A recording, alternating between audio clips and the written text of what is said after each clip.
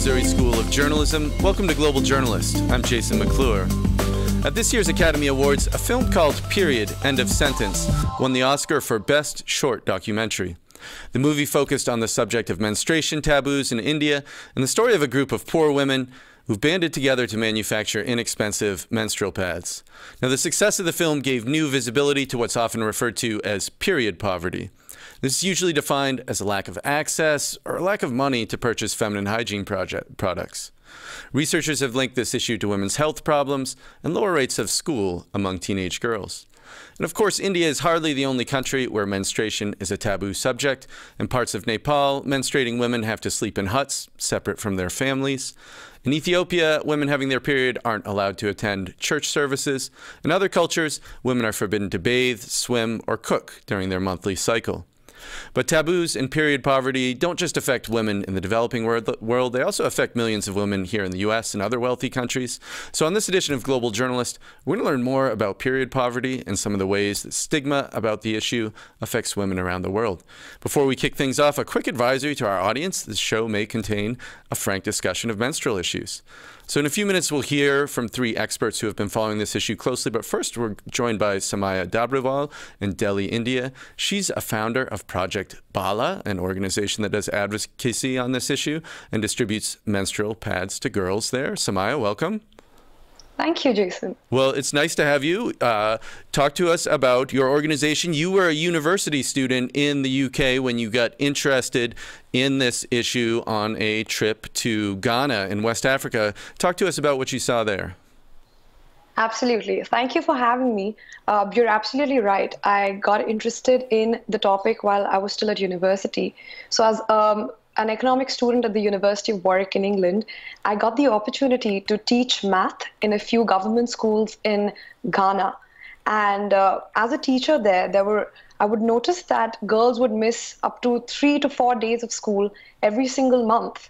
And a lot of digging and discreet conversations led me to find out that the reason for that was the inaffordability of safe menstrual protection. So the girls didn't want to come to school because they didn't feel confident enough to be able to manage their period.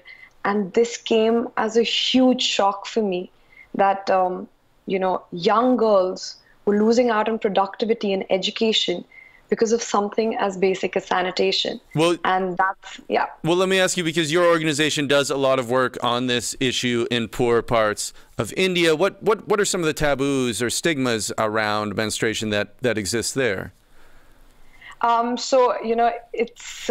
It's amazing to see the kind of beliefs we have here. For example, our ground visits show then in east of India, women do not take a shower or a bath during their period because they believe it leads to infertility. A lot of women do not enter the kitchen, and they absolutely do not have any sort of religious practices during their menstrual cycle because they're considered to be impure. A lot of other places, women sleep on the floor. They're not allowed to use the same bed sheets or the same pillows that they use on regular days. So these are real things that are happening every single day here in India. I mean, what is the basis of some of these taboos? Is it pure superstition, or are some of these rooted in sort of more practical circumstances? Some of them come from practical examples. For example, earlier when women used to go together, to community areas like wells or lakes, etc., to clean themselves, they were encouraged not to take a bath or use the water because they would pollute the water or they would dirty it because they would all take a bath together while they were on their period. So they were encouraged not to do so.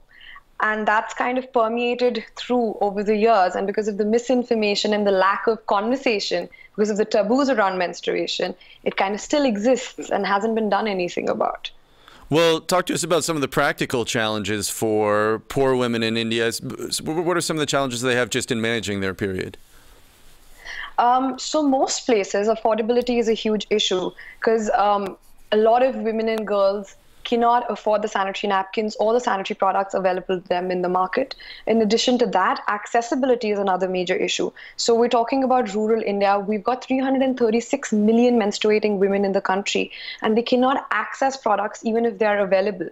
So the combination of affordability and accessibility kind of makes them extremely hard for many women and girls to kind of get safe menstrual protection. And in addition to that, the lack of awareness due to the taboos, due to the myths around menstruation, prevents them to develop an understanding and develop, the access or create that sort of access for themselves. Well, what are some of the sort of effects or real world consequences on girls, on women, on their self-confidence?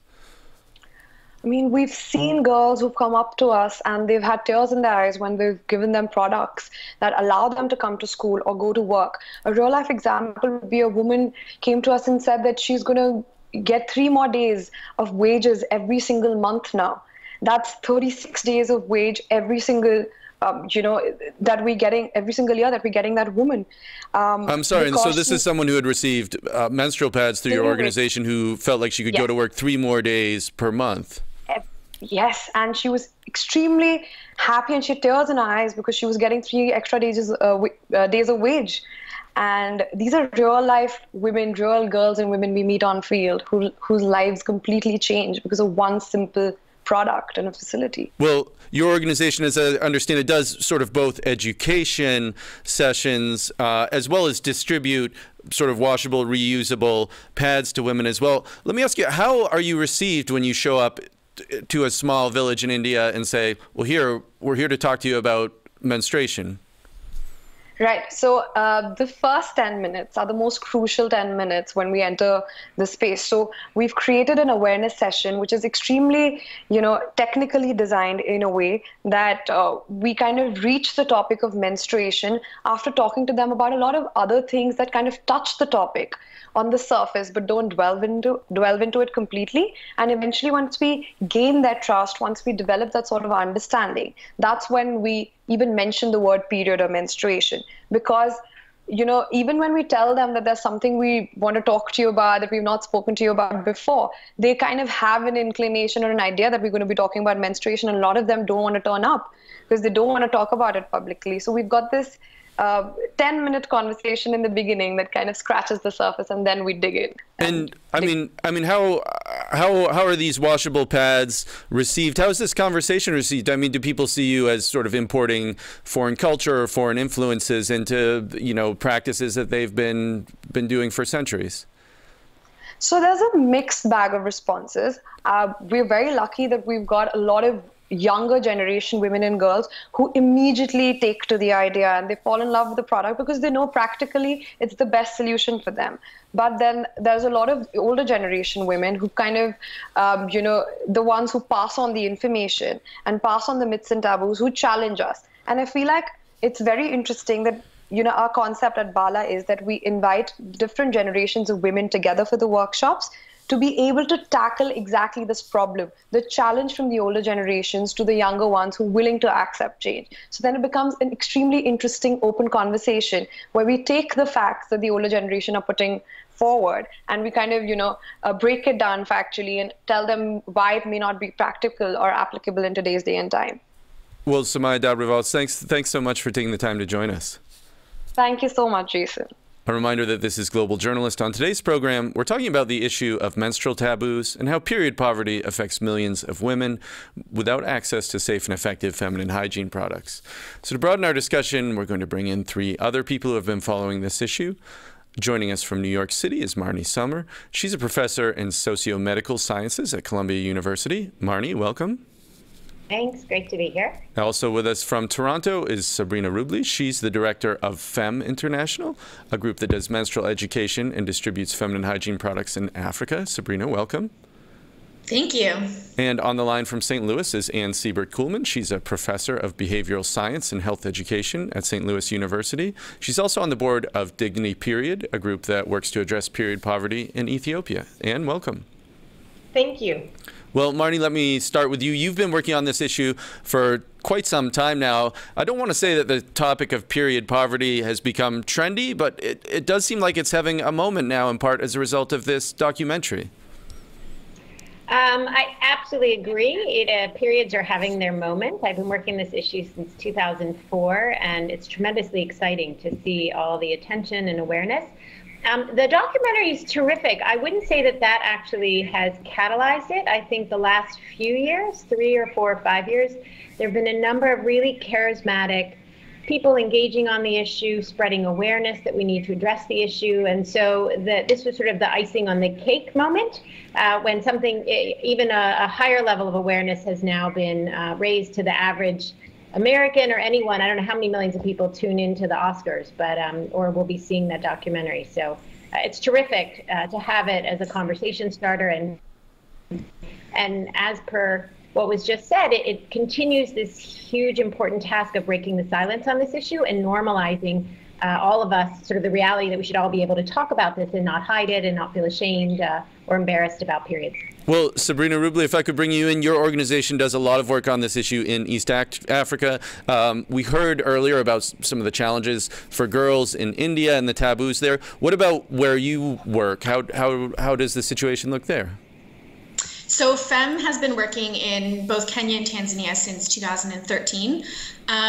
Primarily, we are an education-based organization, so we really try to deliver health education to women and girls that we work with. Because as was mentioned in India, menstrual education is very limited in East Africa. It is a taboo subject. It is not spoken about as openly as we want. It's not taught very often in the curriculum. It's sort of skipped over, and I think that's because the teachers themselves don't have the tools to teach the subject correctly, and also it is a taboo subject, so they don't want to dive into it.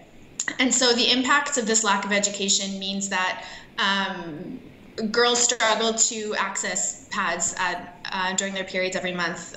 There is a definite financial barrier, and so it's difficult to purchase these items every week or every month, sorry, and also it can be challenging to find the products. And so as a result, women and girls will resort to homemade alternative methods. And while these methods have been used by women for generations, they're not always the safest or the most effective. Well, sorry, tell us what some of these homemade alternative methods are.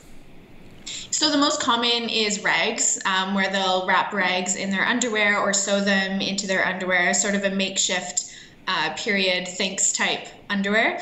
But we've heard of girls using newspaper, we've heard of girls using cotton and stuffing their underwear with that, toilet paper, of course. And then in more extreme cases, girls will try to wash disposable pads that they have been able to purchase, which of course makes them both unhygienic and also ineffective and also not comfortable at all.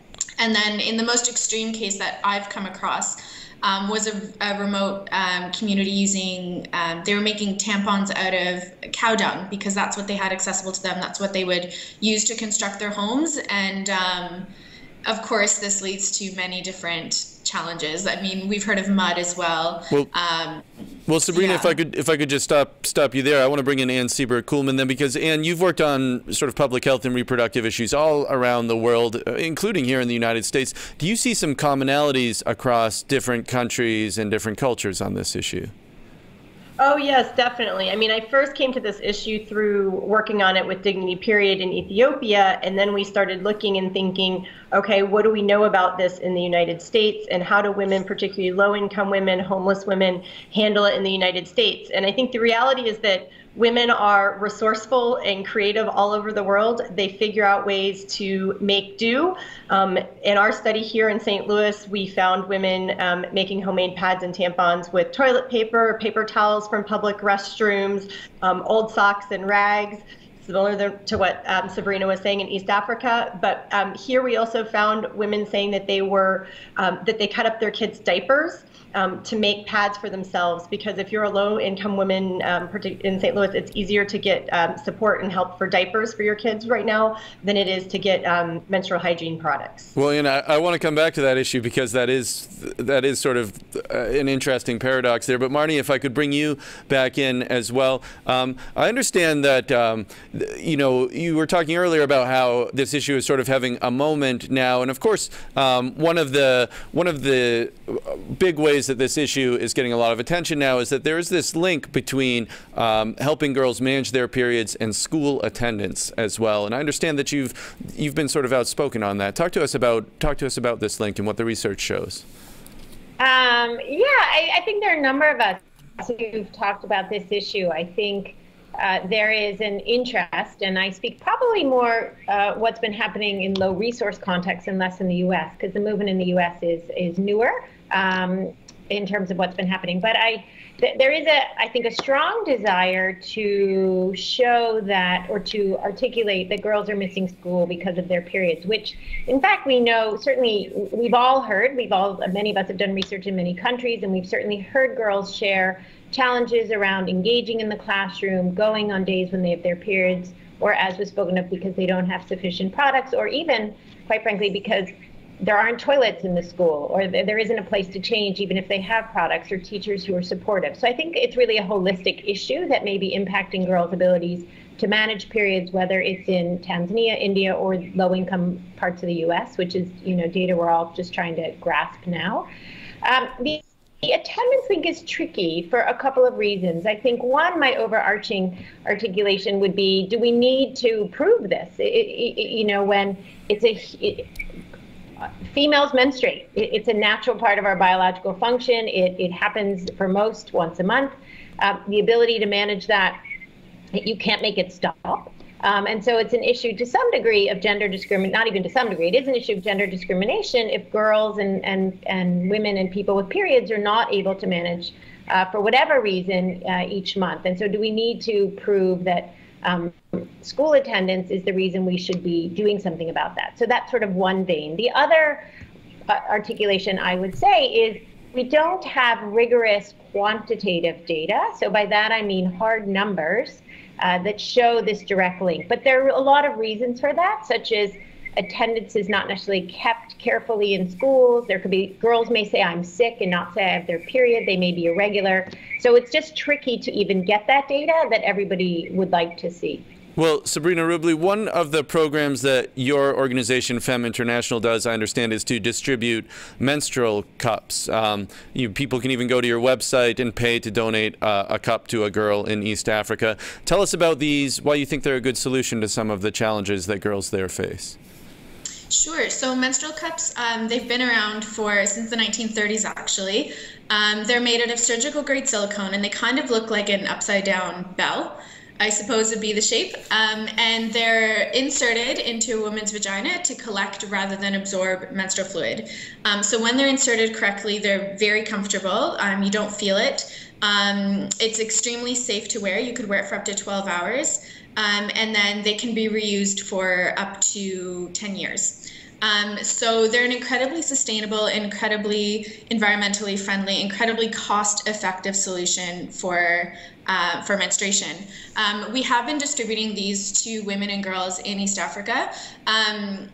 And we've had a lot of success with them. There's definitely an age group that is more comfortable to use them. So women sort of above the age of 18, 19, 20 are much more comfortable choosing the cup option. We always make sure to give women a choice between reusable pads or menstrual cups because we feel that that's a choice that they should be making for themselves. But the women who do choose the menstrual cup really appreciate the fact that they can wear it all day. As was mentioned, many schools in low-income communities in East Africa don't have adequate latrines, and so this is a reason why girls would leave school in the middle of the day because they would have to clean themselves and they couldn't use the toilets at the school. So a menstrual cup eliminates that. It helps women stay at work all day. And of course, there's the financial benefit to being able to reuse it for so many years. A reminder that you're tuned into Global Journalist. I'm Jason McClure. On today's program, we're talking about period poverty and how menstruation taboos affect the health and well-being of millions of women around the globe. If you're interested in more Global Journalists, check us out online at globaljournalist.org.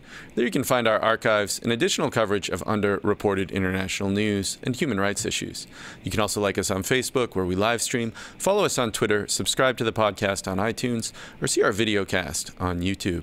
And Ann Siebert-Kuhlmann, if I could bring you back into the conversation then. You had referenced earlier this research that you recently published about how period poverty affects women in St. Louis there. Talk to us about sort of the size and scope of what you found there. Were you surprised with what your study showed? Yeah, I think we were really surprised about the magnitude, the extent. So we found in our study that 64%, so nearly 2/3 of the women that we surveyed, reported that in the last year they had needed period products and could not afford them. And for about 20% of those women, it was an issue that they faced every month. So every cycle they needed products and they didn't have money to buy them.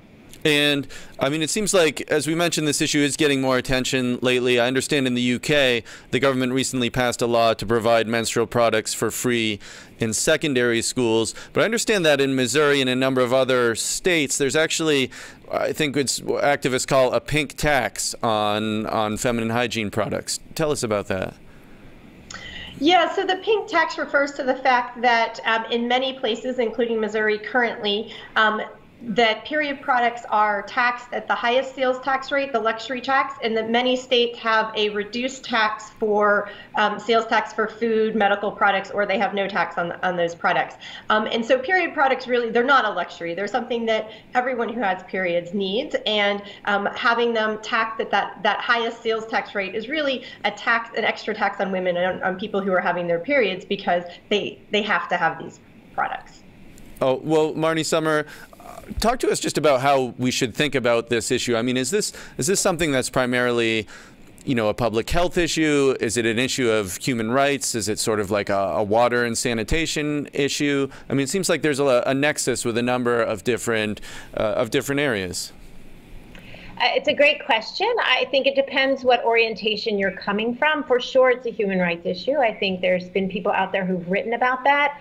Many of us have been working hard. We just had a great meeting in Geneva where we tried to bring together high-level people working in education, in gender, sexual reproductive health, psychosocial health, along with people who've been working on the issue of menstruation for years to say, okay, you're trying to achieve shifts in education, enrollment, completion. You're trying to reduce rates of early marriage, unwanted pregnancy. You're trying to make sure girls feel more confident. You're trying to ensure there's adequate toilets and water. So how can we marry what we're trying to do, which is address the fear, shame, discomfort girls are feeling around their first period, the challenges they face, as the others have mentioned, in school, in the workplace. How can we marry what we're trying to do with your priorities so that we can be more synergistic in our efforts? I think one of the reasons it has sometimes slips through the cracks is that because it's so relevant across all those areas, it's hard to get donors or funders or governments to focus in on it because it doesn't neatly fit into one category. It's really relevant across the spectrum. It's relevant to decisions around having children, about, anyway, it's a range of things, but I would say it's relevant across the board, and that's something we've been trying to speak about in a way that we can maybe bring together people so that we join forces and have more impact. Well, Sabrina Rubley, if I could ask you as well about one of the strategies of your organization and a number of other organizations is to distribute feminine hygiene products to poor women in different countries. There was an opinion piece in the New York Times by a University of Massachusetts professor last year sort of being critical of this approach of a lot of NGOs, saying that there's just a lot of focus on sort of a technological solution to sort of helping women manage their periods, and that in fact in many of these poor countries, you know, using cloth strips can be sort of a perfectly fine way to manage their periods, and that there isn't really enough emphasis on fighting stigma or taboo. I mean, how do you respond to those types of criticism? I mean, there's loads of organizations out there and really well-meaning volunteers that do exactly that. They go into communities and they distribute reusable pads or sometimes even disposable pads with very limited or even no education at all. And that is absolutely not the approach that we take with FEM International's programs. We are primarily education-based, so we make sure that before any girl receives a product, she's gone through a really comprehensive educational workshop where she's learning not only about what the menstrual cycle is, but also how it relates to her overall health. We talk about female anatomy, we talk about puberty, we talk about all sorts of questions that come up surrounding menstruation and why it's important to talk about and important to manage in a very safe way. And so at the end of the workshop, the girls do get a choice of product, whether it's a menstrual cup or a package of reusable pads. But we know that a lot of girls will continue buying the disposable pads when they're able to, because that's what they prefer, and that's completely fine. And we also know that a lot of women continue using the strips of cloth that they've grown up with. And again, that is fine. We just hope that they're doing it in a safe, hygienic way that doesn't cause infections and it doesn't cause discomfort to them. So you're right, just distributing a product is absolutely not a sustainable solution, but when it's incorporated with comprehensive health education, as well as normalizing and reducing the stigma through a conversation at the community level, I think it can be a really effective component of a menstrual health program. And Ann Siebert-Kuhlman, I know that your research on this issue in St. Louis, in inner city St. Louis, it got a lot of attention in part just because of sort of the scale of the findings that you had there. What do you have planned going forward? Like, what's the logical next step in looking at this issue in the U.S.? Yeah, so there are a couple of important next steps. One, we're currently working on a store audit to look at where products are available, sort of similar to the idea of food deserts that have been documented in many urban areas in the United States, but these are non-perishable goods. But those findings we're looking at right now, we're interested in expanding and looking at the need in rural areas, and also looking at the economic impact. So, you know, we have these stories of women saying they're missing work, school, girls missing school, but what's the overall economic impact of the period poverty? And Marnie Sommer, if I could bring you back in as well. I mean, we spent some time talking about different sort of taboos and challenges here, and Anne has done some research, you know, showing sort of the scope of some of the issues here in the United States. I mean, talk to us just a little bit about the taboo and stigma here in our own country, in our own culture. Yeah, no, great question, and I love knowing more about Anne's work. Because it's only in the last year that I have shifted with my team to look in the U.S., and we've been talking to girls in low-income schools or low-income girls in schools in L.A., Chicago, and New York, and hearing about embarrassment in the classroom, about not being able to use the toilet when they need to use the toilet, about challenges around not understanding what product is right for them or not feeling supported when they get their first period. I think that speaks to something that came up earlier in this program around many parents and caregivers themselves don't feel comfortable talking about this topic, and it's not necessarily mandated to be covered in the school curriculum. I think there's only 20-something, 23 or 24 schools across the U.S. that have some kind of mandate around sex ed, and then I think sometimes the battles around sex ed take on sort of any kind of inclusion of puberty and menstruation and content that perhaps would have an easier task of being inserted into school curriculum. So I think it ends up creating this more pervasive ongoing silence around the issue, or treating it like something that we all have to hide and can't talk about it. So I think all the attention that shows like this are bringing will help to address that. Well, we're out of time for this edition of Global Journalist, a production of the Reynolds Journalism Institute of the Missouri School of Journalism and KBIA, Mid-Missouri Public Radio. Many thanks to Samaya Dabriwal, Marnie Sommer, Ann Siebert-Kuhlman, and Sabrina Rubley for joining us. Our assistant producers this week are Gael Fournier, Annie Lay, and Connor O'Halloran. Rosie Belson is our supervising producer. Megan Smaltz is visual editor. Aaron Hay is audio engineer, and Travis McMillan is director. For all of us at Global Journalist, I'm Jason McClure. Thanks for tuning in.